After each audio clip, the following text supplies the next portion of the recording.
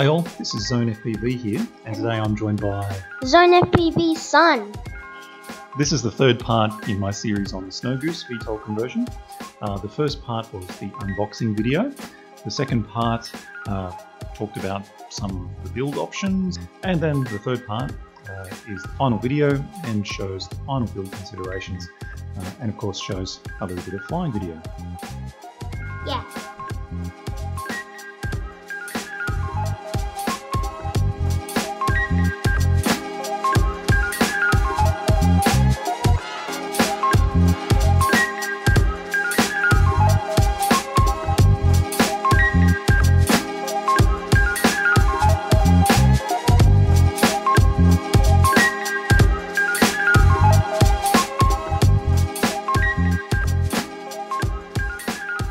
So in the first part of this video, I'm going to just give you a bit of an update on the changes that I made compared to the last video and present just a bit of an overview of things. If you're really interested in looking at the build of the front tilt rotors, then go and check out the second video in this series.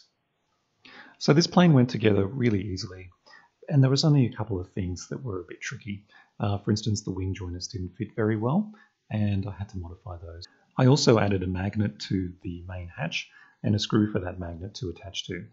An airspeed sensor was attached to the front of the plane, and FPV equipment was added to the small front deck. The initial flight tests for this plane were performed without the wings and tail section attached, and it quickly became apparent that the original design for the rear boom, which was a carbon bar, was just too flexible. On the first attempted hover, the elevator was reversed and didn't get very far. On the second hover, that rear boom twisted, and that was the result. And it exploded. Oh, maybe not exploded, but came close. So that meant a bit of a redesign for what had been a pretty cool original design with that aerodynamic sleeve that covered the carbon bar. But what you can see now is the carbon tube that I retrofitted to the original design. If you want to download any of the parts, they're all up on Thingiverse, so you can go and have a look at them there. From that point on, there were no more explosions, and the hovering tests were much more smooth. You can see now that the tails and also the wingtips are attached, and hovering was perfect, only required a small adjustment to the PIDs. From there I progressed really quickly onto the transition tests, and this is the first transition which was performed line of sight right now. Plane went up very smoothly, but in the transition it just seemed to slow down. And this left me scratching my head for a while, modifying various settings, trying to get things to work. Now, at this point, the airspeed sensor wasn't actually fitted to the plane, and that was actually the reason why the transitions were getting bogged down.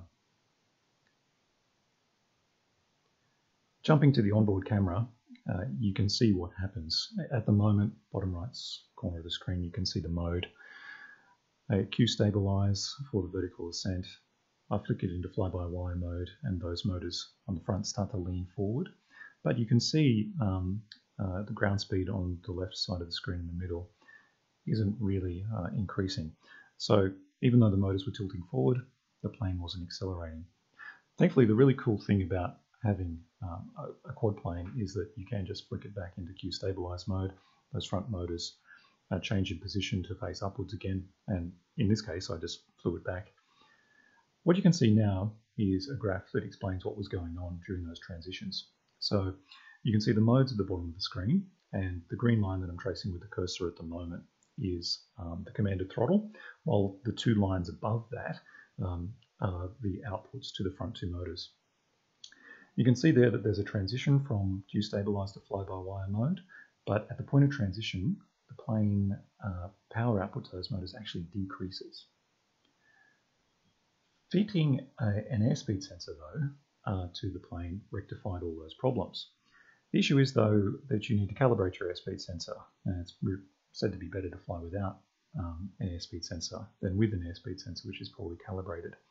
But I managed to get through a transition, and that's the image you're looking at right now, filmed by me. yeah. And once that transition was complete, I was able to calibrate the sensor, the airspeed sensor, and then use it for all future transitions and flights, and that's been great. This is just that little bit of footage that was used to open this video. And one of the really fun things to do with a quad plane is just to very quickly, in a very short distance, completely change direction by flicking it into Q-stabilize mode from fly-by-wire mode. This is some video footage of a descent. So I flicked from fly-by-wire mode into Q-stabilize mode, and that descent was probably a little bit too fast. You'll see some onboard footage from that transition in a second, but basically the descent was very quick and it got a little bit too wobbly.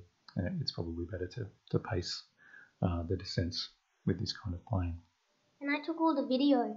Yeah, I'm very thankful that my son was there with the camera on the gimbal and able to take a whole bunch of the video that you're seeing now. What we're looking at now is just some onboard video from the FPV camera, and it shows a transition and then that very wobbly descent that I showed you a moment ago. But I thought I might talk about some of the statistics for the plane while we look at this. You can see in the climb that the amp draw, some cases was up 60 something amps. Generally speaking, hovering is around about 40 amps, and this is on a 4-cell pack. However, when just the front two motors are in use, the amp draw is much lower, around about 14 amps, so about 7 amps per motor. Currently I'm flying 2 packs, which are 5800 each. The motors are 3508 700 kV, and they're swinging 12 by 8 inch props. Overall, the front motors are possibly a little bit underpowered, as they sometimes max out during the ascent stage. Overall, this has been a really fun project.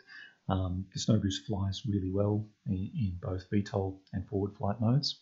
If you're considering a build, check out Thingiverse, and good luck with your build. Bye!